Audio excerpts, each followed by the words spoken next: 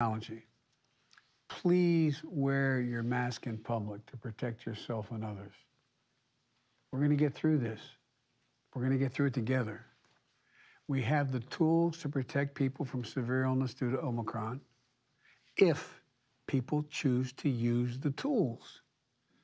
We have the medicines coming along that can save so many lives and dramatically reduce the impact that COVID has had on our country.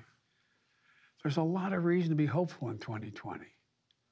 But for God's sake, please take advantage of what's available. Please. You're going to save lives, maybe yours, maybe your child's. Please take advantage of what we already have, okay? So thank you. Now I'm going to get this briefing started. Thank you very much. So,